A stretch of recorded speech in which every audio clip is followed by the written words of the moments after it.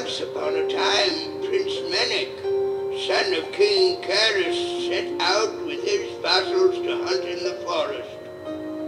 But in the forest they were enveloped by a thick fog, and the prince lost his way.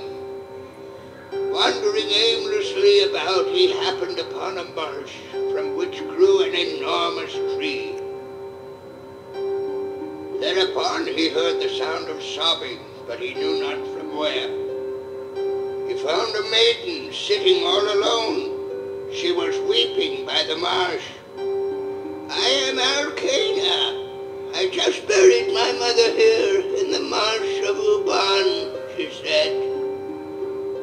And then she looked up at the prince. He was overwhelmed by her beautiful eyes. The maiden stole his heart that day.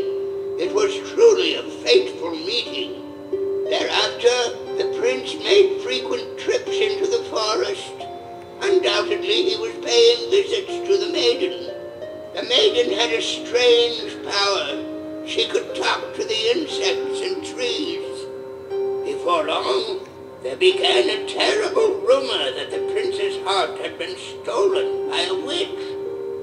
One day the maiden spun silk from fairy cocoons and wove it into a beautiful cloth for the king. But the brilliance of that cloth cast a shadow upon the kingdom. The king was so enthralled by the fairy silk that he sent his soldiers into the forest, where they ravaged for fairy cocoons. The fairies, still in their cocoons, were boiled alive. The king killed them so he could have their silk. The prince pleaded with his father to stop his cruelty, but the king was no longer the man he had once been. Prince Menek was charged with treason and imprisoned in the king's deepest dungeon. He was never heard from again. When the maiden learned of the prince's death, she cursed her fate and lamented the foolishness of man.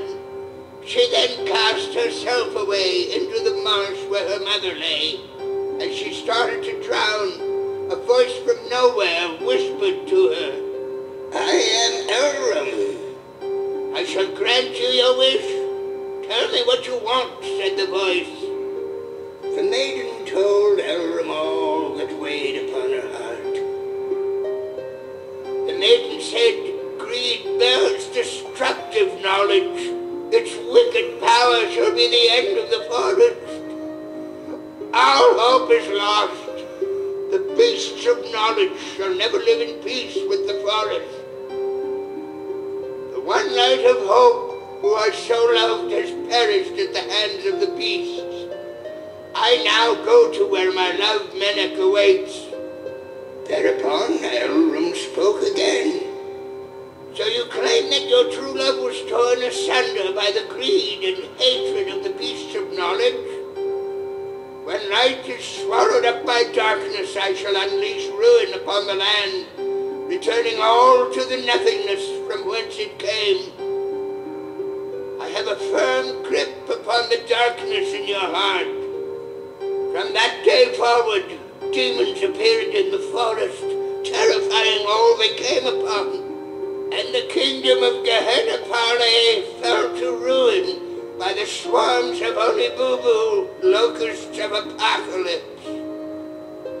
The demons that haunt the forest now are the beasts, spawned by the greed in man's heart."